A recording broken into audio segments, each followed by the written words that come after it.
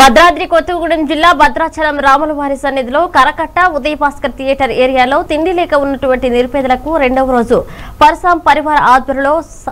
సారపాక శ్రీరాంపురం గ్రామ ప్రజలు పరశురాం పరివార సభ్యుల సహకారంతో అన్నం పప్పు సాంబార్ వంకాయ బంగాళదుంప టమాటా కూర మజ్జిగ తయారు చేసి ఈ రోజున భద్రాచలంలో 120 మంది నిరుపేదలకు అన్నదానం కార్యక్రమం నిర్వహించడం జరిగింది. ఇంకా 15 రోజులు లాక్డౌన్ పెరిగిన కారణంగా వారిని ఆదుకునే బాధ్యత ప్రతి ఒక్కరూ తీసుకోవాలని